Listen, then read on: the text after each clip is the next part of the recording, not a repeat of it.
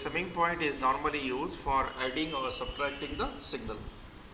So this one is any one signal, let's say equals to x1s, this signal equals to x2s, this signal equals to x3s. Upon this signal, whether you want to add it or you subtract it, you put up a sign here.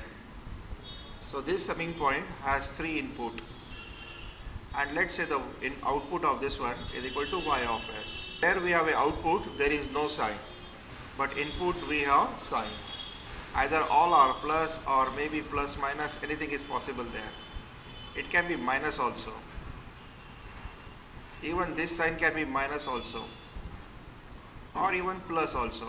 That is provided to you. A simple addition of all this term. So that is, this result is x1 is positive, x2 is also positive, but the sign of x3 is negative. So at the most, this summing point can accept 3 input, input 1, input 2, input 3, but there is only one output. Output is always 1. Input can be any number. So this summing point has input equal to x1, this has a x2, and suppose this one is plus and this one is minus. This one is result is y is equal to x1 plus minus x2. So it has minimum 2 inputs now and 1 output. Now this time the summing point has only 1 input. So this equals to x1 or x, and this sign is plus. Any addition is done here. This value is same as y, and his y is same as x. So is for single input, summing point is meaningless. If we have a summing point more than 3 inputs, so maximum blocks are 3, but we want to show more input, so we can show like this. There is no problem. Let us space sign here, plus, minus, minus, plus, plus. Point can have any number of it. This one is x1, this one is x2, this one is x3, x4, x5, x6, x7. So depending upon their sign, you can write your final answer. So what is true about the summing point? The summing point is only meaningful when it has more than 1 input, either 2, either 3, or any number. And the summing point just do the addition or subtraction of signals as per their respective signs. It has 3 input, which I write the result as x1 plus x2 minus x3. To generate this result, what I do is that I will split this summing point into 2 summing points, and I will try to generate this result first. To generate this result, I will show this value equals to x1, value equals to x2 is what? Positive. This sign is also positive. So is this result is x1 plus x2. Now I want to subtract x3, so I will subtract x3. Result here is same as this one. So can I successfully break this into 2 parts? Or otherwise, instead of carrying this sum in this fashion, I will carry out this sum first. That is x1 here, and I will show x3 here. You can show this on upside or downside, it does not matter. So the x1 is what sign? Plus sign. x3 is what? Minus sign. So what is the result here? x1 minus x3. And now I want to add this quantity. So I will add this quantity here, equals to x2. My sign is plus. Is this result is same as this result? So in what order you are adding them, it matters or it does not matter? It does not matter. But the only condition is that there should not be any block here. You cannot introduce any block here. If you are not introduce any block, it means that this value equals to what? 1. So you can very well split a 3 input summing point into 2 summing point, but in between the 2 summing point there should not be any block, or there is a unity gain that will remain same. Now we have a situation of exchange of summing point. Let we have a situation here that this one is a summing point A and this one is summing point B. So we have a x1 and x2 added, we will get x1 plus x2, and then finally we add x3, your answer will be equals to x1 plus x2 minus x3. Now if I interchange the position of B here and I will make the second position of A here, then I get my answer is x1 minus x3, and then I add x2, my answer will remain same. So can we interchange the position of A and B if we require in the problem? So we can very well interchange the position of A and B, provided that should not be any block between them. That is, the gain equals to what? Unity. If the gain equal to unity, we can very well exchange to get some series operation or parallel operation or some feedback operation. So we can very well split one summing point into two summing. And if you have a two summing point like this and there is a no block in between them, you can very well exchange them so that you should get one series or parallel or feedback. So one rule is there that in between the two summing point, what is the gain? The gain must be equals to 1. That is, there should not be any block here, which consists of either G or either H. That is not permitted. Then only the exchange is permitted. When you exchange the two summing point, there should not be any block between the two summing point. Then only the exchange is permitted. So you want to find out transfer function for this block system. Okay, check. Do you have any parallel system? Series one? Any series possible? Not possible. Any feedback possible? So this feedback is possible, but this feedback is possible only if we split this. Instead of one summing point, we'll make it into two summing points. So splitting operation. Okay, instead of this one, we'll make two summing points. So let's introduce two summing point first. So this is an extra summing point we are making.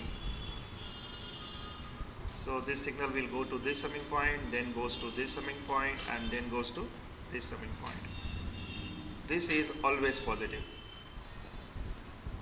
Now you decide to get this operation equals to a feedback. I suppose that this should be inducted here and this should be inducted here. Then will you get this one as a feedback operation? But if you do the wrong thing like this, that instead of this one, if you inducted here and if you inducted somewhere here, you will again. So which one is the better solution?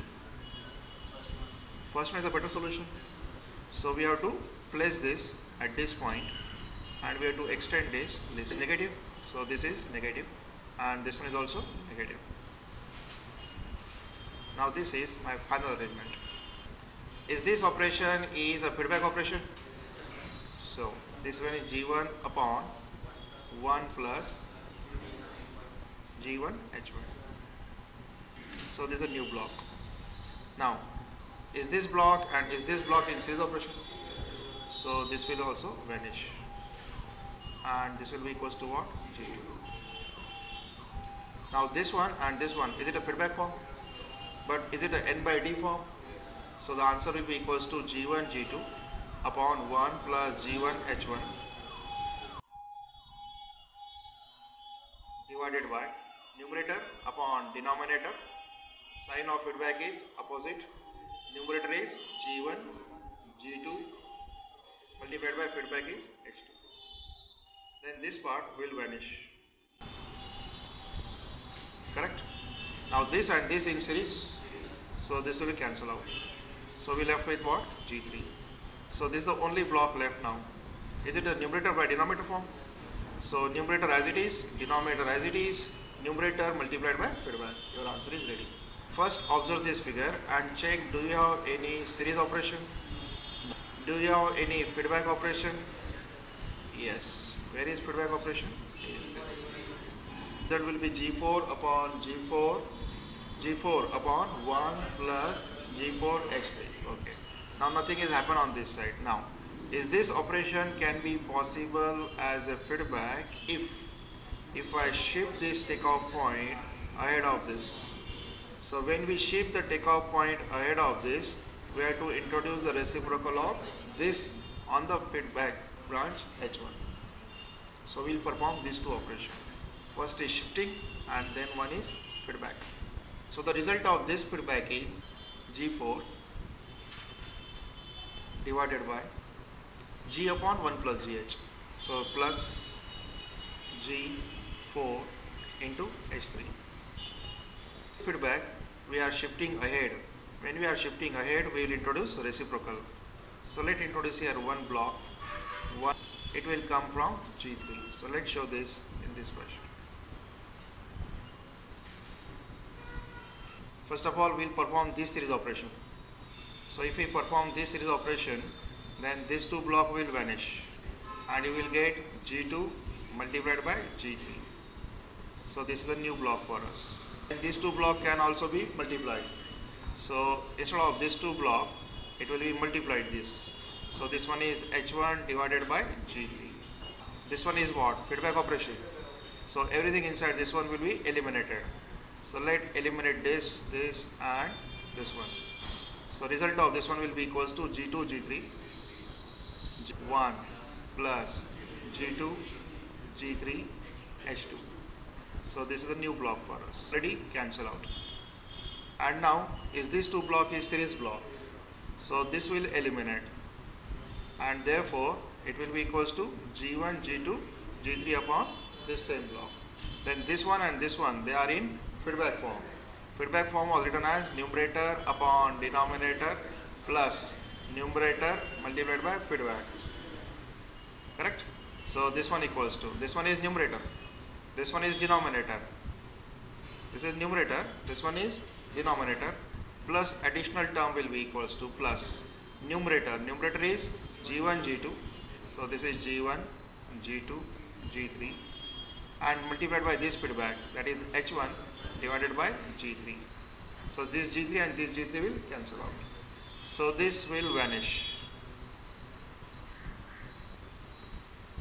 And now this is one block, complete block. Now is this two are in series?